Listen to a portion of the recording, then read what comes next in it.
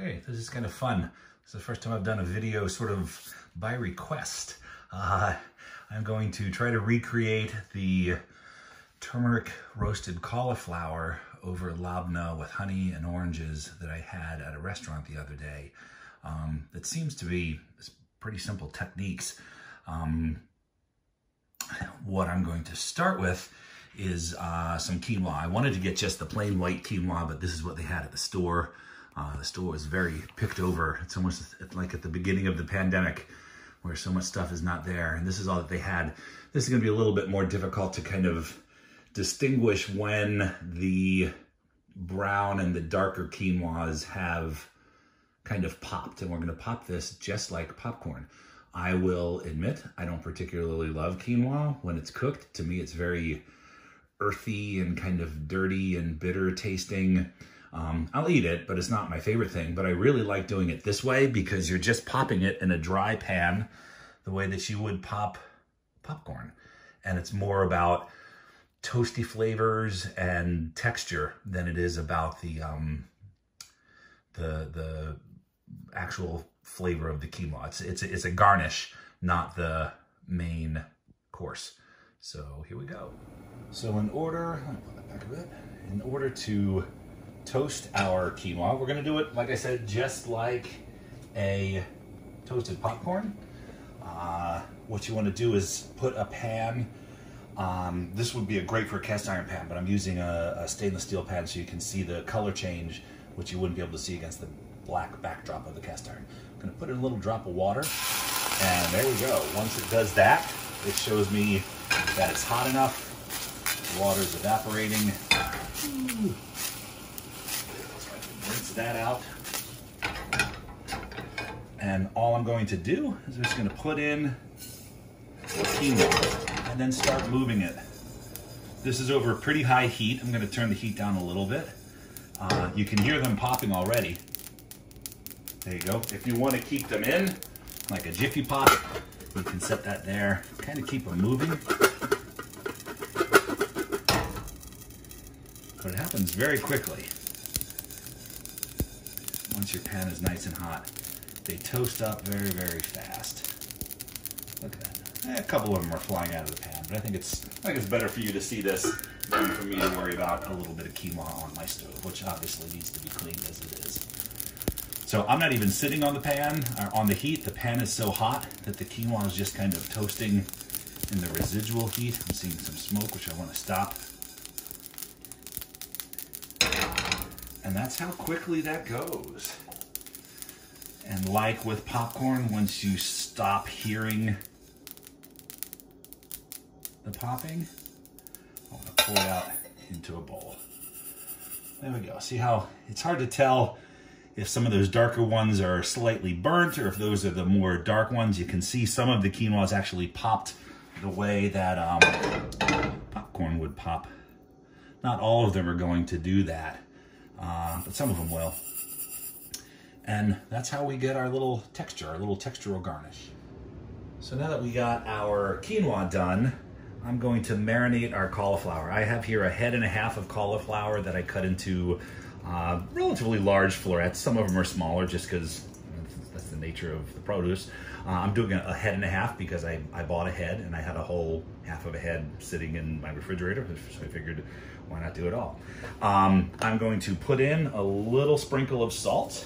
This is just some Diamond Kosher sea salt, a little grinding of pepper, and I'm totally recreating this, so I have no idea what the spices were in the, well, I mean, I kind of know what the spices were because I could taste them, but this is where it would come down to, and it's one of the things I love about teaching cooking. At the same time, is also frustrating about teaching cooking, is people often think that recipes are like the blueprint to building Notre Dame Cathedral or something, and if you don't follow it exactly, the whole thing is going to fall down. I have here about 1/2 teaspoon of turmeric. That should be the majority of the spice because that's called turmeric roasted cauliflower. I have 1/4 teaspoon of cumin and 1/4 teaspoon of some nice smoked paprika. If you don't like turmeric that much, don't put that much in. If you love it, put some more in. You could put in some cayenne pepper. You could use some, this would be really great to use something like a garam masala or even a curry powder, or Chinese 5-spice powder would be nice. I would really like to have some ground coriander in here, but I don't have either whole coriander seeds or ground coriander. And I wasn't running out to the store just to get spices for a demo. So that's what I'm using for this. The point is, we want this to kind of marinate with a good couple glugs of olive oil. And then I know my hands are clean, so I'm going to stick them in there and just toss it all around. You really want to get everything nice and coated. It's smelling really good. That's the cumin, and I'm getting some of the smoke from the paprika. And I will say, when I had this dish the other day for lunch, it did need a little bit of heat, but I think I'm going to add a little bit of heat at the end. But if you wanted to put in some cayenne pepper or even some red chili flakes, go for it. You're making it for you. But that's got the yellow color that I want. I think the spices are spread out nice and evenly. A little bit of salt, a little bit of pepper. And I'll let that marinate for about an hour or so. With vegetables, I don't think it would be bad to let it marinate overnight. But I want to give it a little time just so the cauliflower picks up that flavor and absorbs it. All right, so now that has been marinating for about an hour, just at room temperature. If it had been going for a little longer than that, I would have put them into the oven, into the refrigerator. I'm just gonna spread this out on a baking sheet with some tin foil. It's always a good idea for cleanup. Spread them out so they're nice and evenly spread out. Kind of have the florets turned up. All the little small pieces kind of push into the center because you sort of get more heat on the sides. So I'm gonna put the bigger pieces out there. This doesn't need to have anything on the tin foil because there's oil on the cauliflower, and they're not going to stick. And I'm going to pop it into a 425-degree oven for, I will check them at 15 minutes. Probably going to take more around 25 or 30, but let's see how they go. So while the cauliflower is cooking, I'm going to show you how we're going to get our orange segments. I have a nice, well, hopefully it's nice, it feels good, navel orange. I'm going to cut off top and the bottom. And what I'm going to do, that's a nice, really thick rind. I'm going to cut and be kind of ruthless about it. I'm going to cut while sort of going at an angle. I want to get all of this white stuff off because that's the pith and it's very bitter. If I really wanted to be fussy and like utilize everything, I could cut out the rind like this and then dry it and use it for like winter teas. Actually, I think I'm going to do that. That sounds really good as I was saying it. Adam likes to make teas, so I'll save him the orange rinds. What I want to get at is once you've gone all around, make sure that there's no white. You can see how there's the little membranes. What I'm trying to do is get the segments. See if you can see this here. I have no cameraman, so I'm doing this all myself.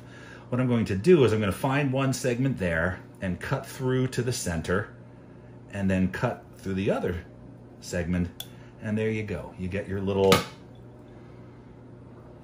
slice of orange with none of that the white membranous stuff.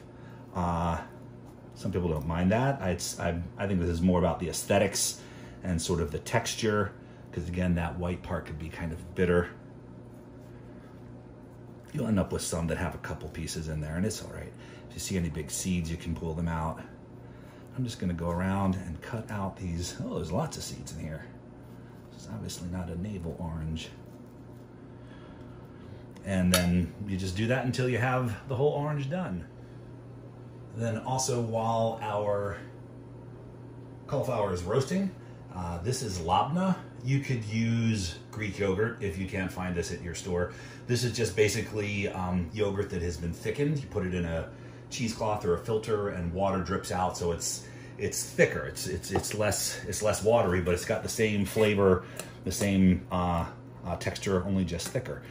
So this is going to be the bed that our cauliflower sits on. It's going to be a nice counterpoint because it's going to be the creaminess and some of the fat. I do want to season this a little, so I'm going to put in a little black pepper. Some people would say if you're using something white, you want to put in white pepper. I think white pepper is disgusting. To me, it tastes like feet and smells like old socks. I tell all my students that. And I'd rather have little black flecks and the taste of pepper than to have my bechamel sauce or my chowder or whatever taste like old gym socks. And then a little pinch of salt, but I mean like a little, just like that, just enough to give it some savoriness. And then I'm gonna stir it up. I'm gonna actually put in a little bit of olive oil to thin it out. Stir it up. Here again, you could stir in, you could stir in whatever you want to this. This would actually be a great place to stir in some heat if you wanted to put in some cayenne pepper to this, to give a base of the fattiness and the creaminess with some of the heat of a pepper. But I'm gonna leave that as it is, and I'm gonna sprinkle some peppers over it when I'm done. All right, so the cauliflower was in for a total of about 25 minutes. How you like your vegetables done is another thing that's totally up to you. They could have gone another 10 minutes or so if you like them really soft. I like my vegetables to have a little bit of al dente-ness to them, a little bit of bite. I generally knew at the French Culinary Institute if the vegetables were good for me, some of the other chefs were going to want them to cook a little while longer. That's all personal taste, no right or wrong. So what I'm going to do is while they're cooling off, I'm going to take my labna and spread it out. It's going to be sort of the base of our dish. A nice little spoon. There we go. I have some nice local honey that I microwave for a couple seconds just to get it nice and pourable. I'm not going to use the whole thing. There we go. And then let's actually put a little bit of our puffed quinoa. A couple pieces of orange around the center. And then I'm going to arrange my roasted cauliflower on top. I like to get the florets sort of pointed up. There's some nice toasted ones there on top. And then what we are going to do is sprinkle a little bit more of the toasted quinoa. I have this, it's some microgreens. If you had some chopped cilantro, that would be fine. I had to be a little bit extra because I just kind of had to. And then, as I said, I'm going to do a little bit of heat. I like the heat from sriracha. So rather than have the heat in the labna or the heat in the marinade of the cauliflower, I actually kind of want to do a couple. Oh, is that even open? No way, it's a new bottle of sriracha. Excellent.